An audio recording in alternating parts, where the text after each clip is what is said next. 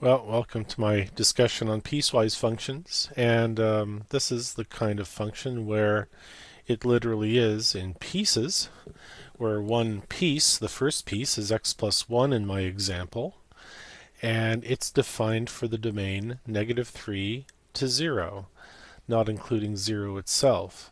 And the other part, the other piece of the piecewise function is x squared, defined on its subdomain 0 to 2, including both endpoints.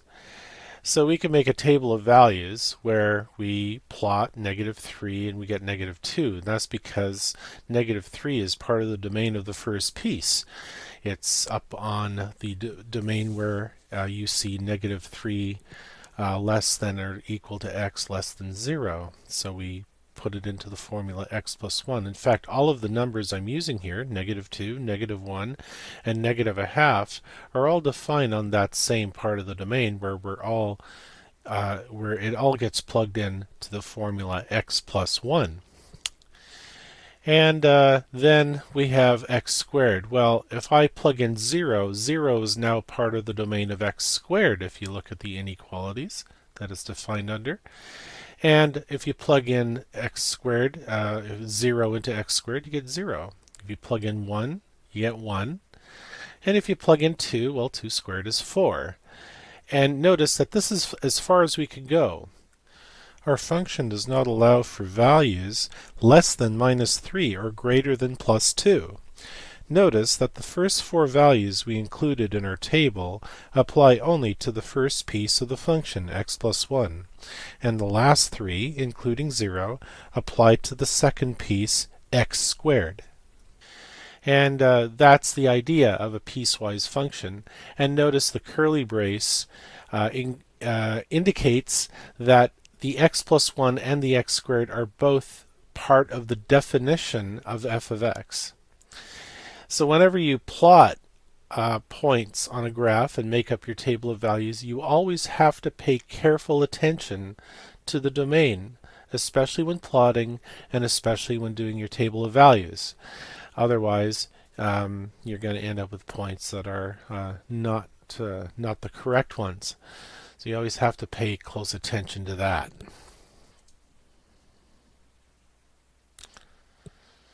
You're going to expect there to be breaks in the function, and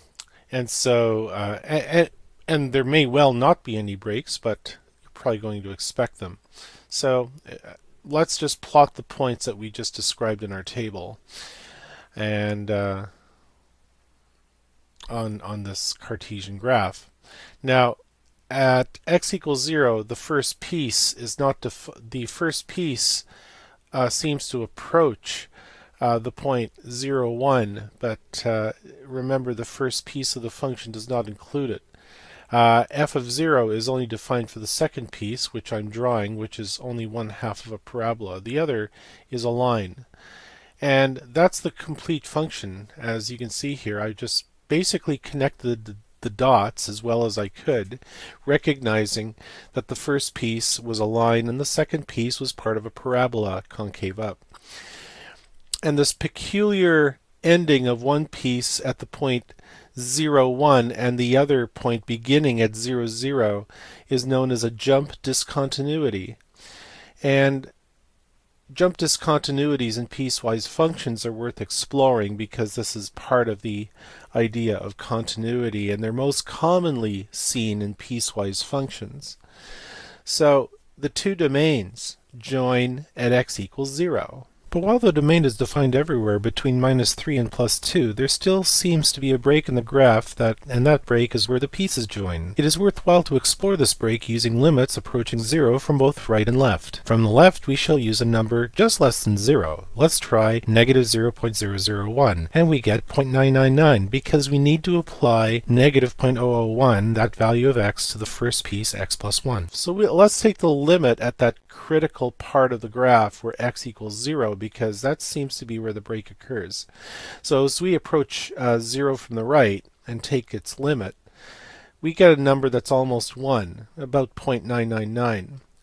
As for the second part, if we approach 0 from the right, we have to apply the function x squared because we're in the domain 0 to 2, and that domain includes 0. And so we end up squaring 0.001. Now 0.001 is 10 to the minus 3. We end up with a number 10 to the minus 6. Well, you can see that that's almost 0. And clearly a number that's almost 1 is not really equal to a number that's almost 0. So we say that they're not equal. The left side does not equal the right side. And that violates one of Cauchy's rules for continuity, that the left side should equal the right side, and it does not. And so f of 0, how about f of 0? Well, f of 0, if we plug it in, we have to apply the part that 0 is part of the domain of, and that's the second piece of the function.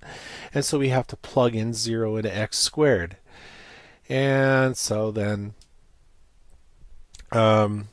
we just write down 0 squared, which is just 0, and notice that's more equal to the right side than it is to the left side.